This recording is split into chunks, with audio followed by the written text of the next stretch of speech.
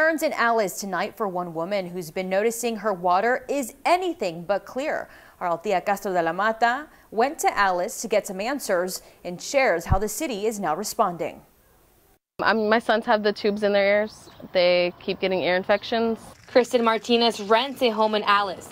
She says the water coming from all faucets in her home is yellow. It's the same everywhere. The washing machine has yellow water, the water hose, the shower, the toilet, the sink in the kitchen, it's everywhere. Martinez moved in last September with her family.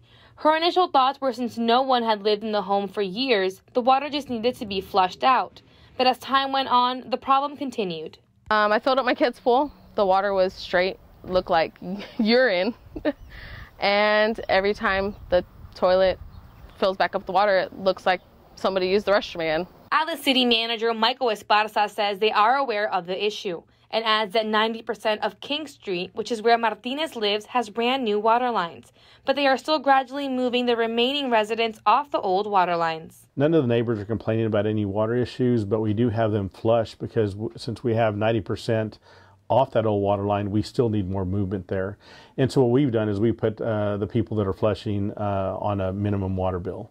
Esparza says the city is doing what they can to address the issue.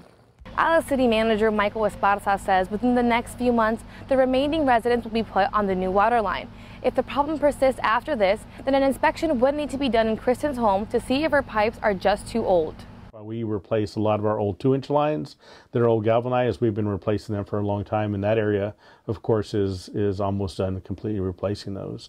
But that doesn't mean that it's the water in our line. It could be the water in the homeowner's line as well. Martinez now continues constantly flushing her water and waits to see if the new water lines will fix the issue. In Alice, Althea Castro de la Mata, KRIS 6 News.